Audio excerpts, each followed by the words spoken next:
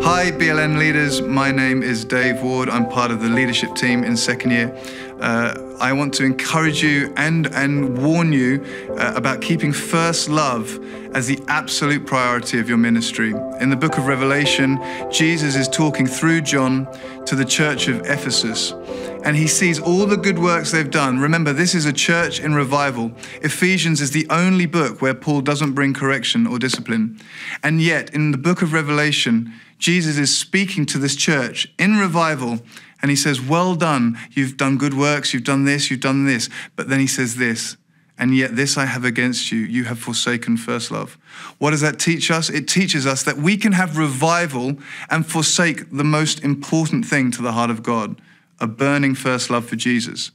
So I exhort you and challenge you to protect that, because if you don't protect that, our ministries that are meant to be unto him will actually compete for our affection with Jesus.